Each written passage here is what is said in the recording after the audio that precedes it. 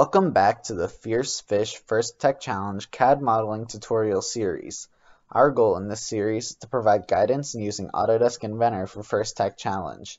In today's video, we are going to be looking at the 2D sketch constraints. Now, sort of similar to the modify tools, some of the constraints you will use all the time, some of them you will never use. We're going to demonstrate how all of them are used so that you can get practice with the ones that, in case that situation arises, that you may need one of them. So let's now start in here, and by the way, the constraint tools are right up here in this constraint tab. Dimension is considered a constraint tool because, as you would imagine, it basically constrains things to each other and you can't move them whatsoever once they're fully dimensioned. So these 12 constraints here are the ones we're going to focus on. So let's get started right away. First is the coincident constraint here. And what it does is it constrains points to other sets of geometry. So let's say I wanted the center point of this circle to be on this spline here. Well, I can click the center point of the circle and then the spline. And then when I'm done with this tool, I just right click, press OK. Now I'm back in the normal view. So if I drag this point here, it's going to stay along the spline no matter what. And this can be a very useful tool in certain situations. In case, like, say, you don't know where the exact location of something is, but you know it has to be on this line. Or, in this case, I used a spline. So that's the coincident tool there. Let's go now to the collinear constraint, and as you can imagine, it makes two lines collinear. They are now on the same line. So now if we go back to our modify tools, if I use the extend tool, well, actually we can't use the extend tool there because it's two separate, they are defined as two separate lines, but I can connect them and show you that they are of now the same line. You can't even tell these are three separate lines. Alright, let's go now to concentric, this one here.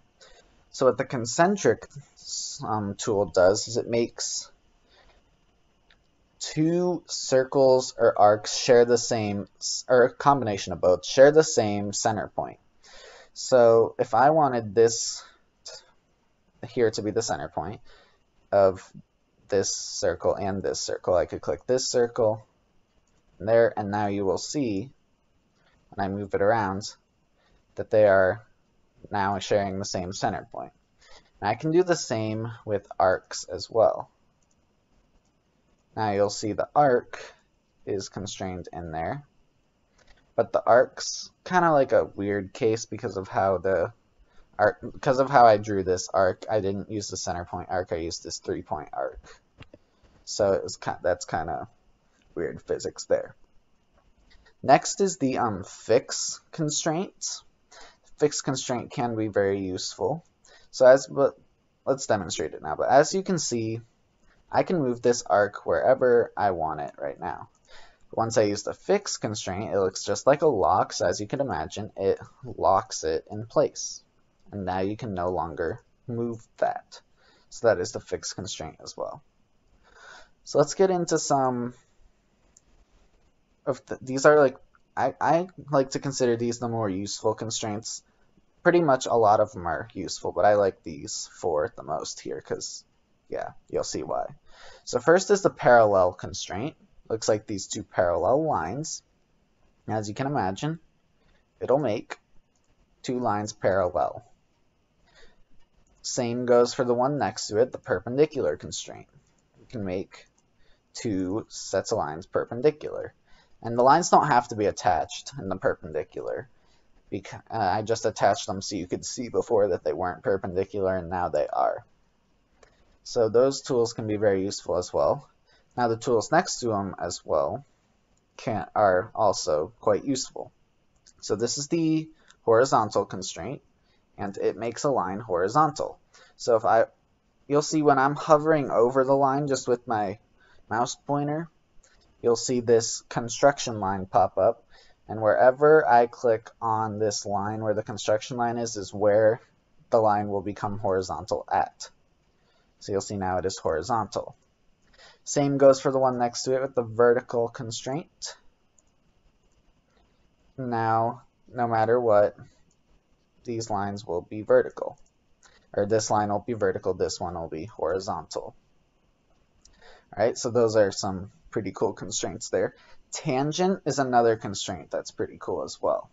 So as you can imagine, it makes a line tangent to a circle or arc. Because say you're doing like a rounded corner, that's like the opposite of fillet, if you kind of know what I mean, and you have to use an arc, then this constraint tool, this tangent constraint is going to be very useful.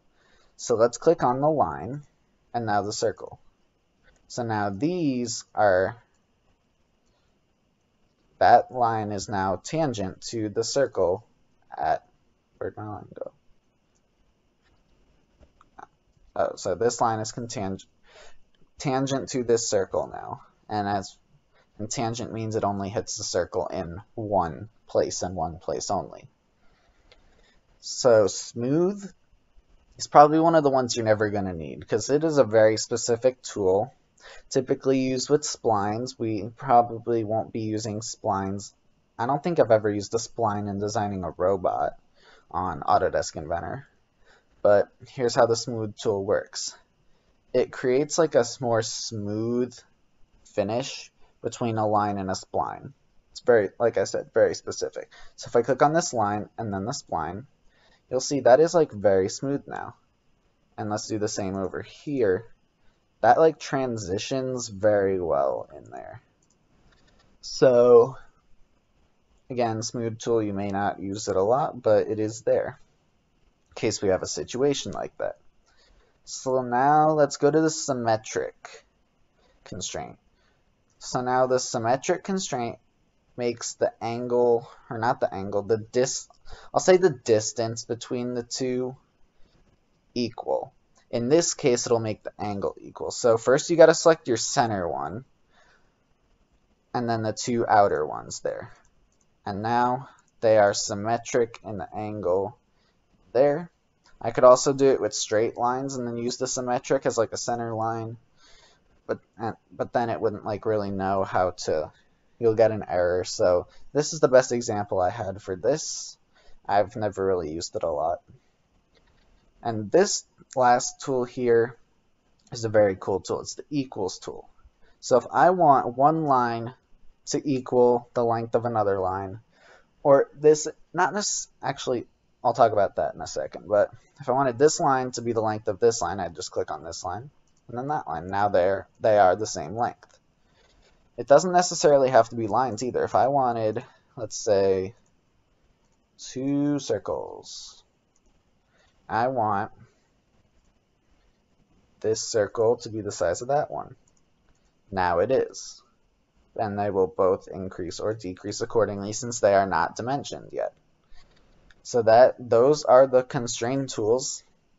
They are pretty cool tools, most of them, and I think you'll find great use with a lot of them. So that's going to be it for this video. From all of us here at Fierce Fish, we hope you have a great day.